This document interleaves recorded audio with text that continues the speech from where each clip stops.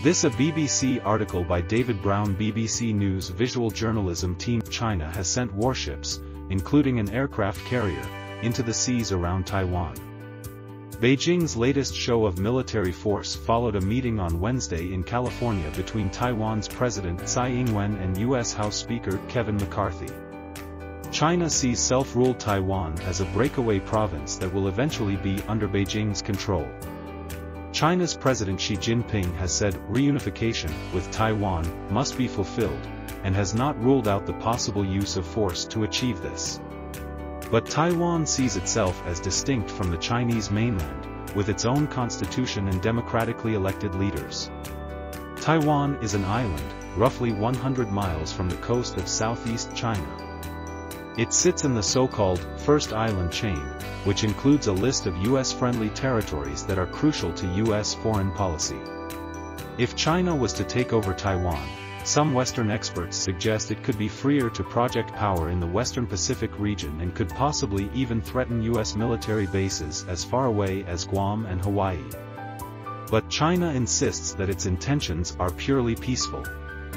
Historical sources suggest that the island first came under full Chinese control in the 17th century when the Qing dynasty began administering it. Then, in 1895, they gave up the island to Japan after losing the First Sino-Japanese War.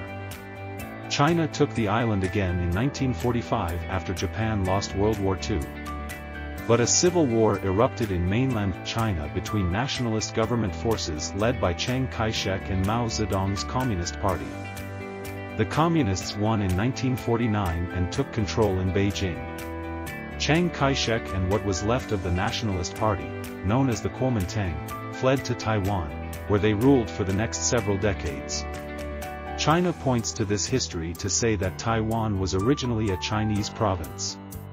But the Taiwanese point to the same history to argue that they were never part of the modern Chinese state that was first formed after the revolution in 1911, or the People's Republic of China that was established under Mao in 1949.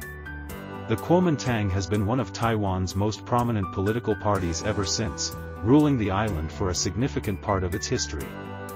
Currently, only 13 countries, plus the Vatican, recognize Taiwan as a sovereign country. China exerts considerable diplomatic pressure on other countries not to recognize Taiwan, or to do anything which implies recognition. Can Taiwan defend itself? China could attempt to bring about reunification by non-military means such as strengthening economic ties. But in any military confrontation, China's armed forces would dwarf those of Taiwan. China spends more than any country except the US on defense and could draw on a huge range of capabilities, from naval power to missile technology, aircraft and cyber attacks. Much of China's military power is focused elsewhere, but, in overall terms of active duty personnel for example, there is a huge imbalance between the two sides. In an open conflict, some Western experts predict that Taiwan could at best aim to slow a Chinese attack, try to prevent a shore landing by Chinese amphibious forces, and mount guerrilla strikes while waiting for outside help. That help could come from the US, which sells arms to Taiwan.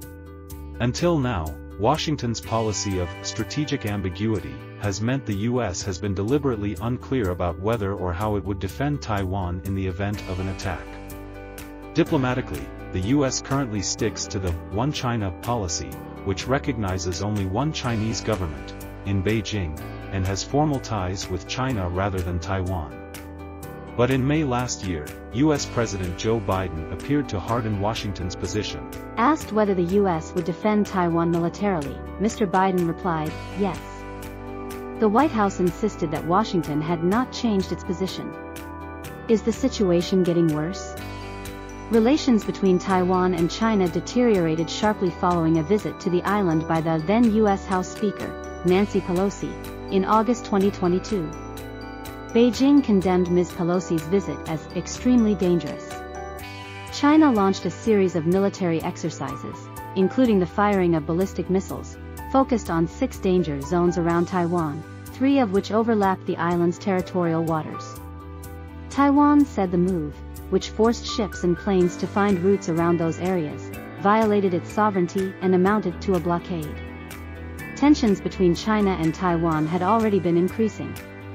In 2021, China appeared to ramp up pressure by sending military aircraft into Taiwan's air defense zone, a self-declared area where foreign aircraft are identified, monitored, and controlled in the interests of national security. The numbers of aircraft reported peaked in October 2021 at 56 incursions in a single day, with Taiwan's defense minister saying relations were the worst they had been for 40 years. Since then there have been 22 days with more than 20 incursions reported. Taiwan made data on plane incursions public in 2020. China's Coast Guard claims it has the legal authority to stop and inspect shipping in the area around Taiwan. On Wednesday, it said on-site inspections on some vessels would commence. Taiwan has objected to the move and has instructed Taiwanese vessels not to cooperate with attempts to board and inspect them. Why is Taiwan important for the rest of the world? Taiwan's economy is hugely important. Much of the world's everyday electronic equipment, from phones to laptops, watches and games consoles, is powered by computer chips made in Taiwan. By one measure, a single Taiwanese company, the Taiwan Semiconductor Manufacturing Company or TSMC, has over half of the world's market. TSMC is a so-called foundry, a company which makes chips designed by consumer and military customers.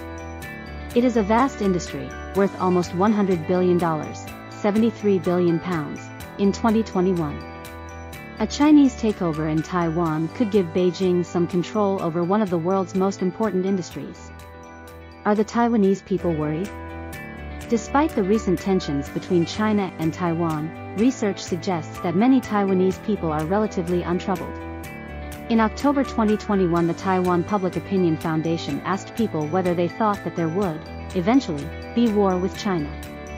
Almost two-thirds, 64.3%, replied that they did not.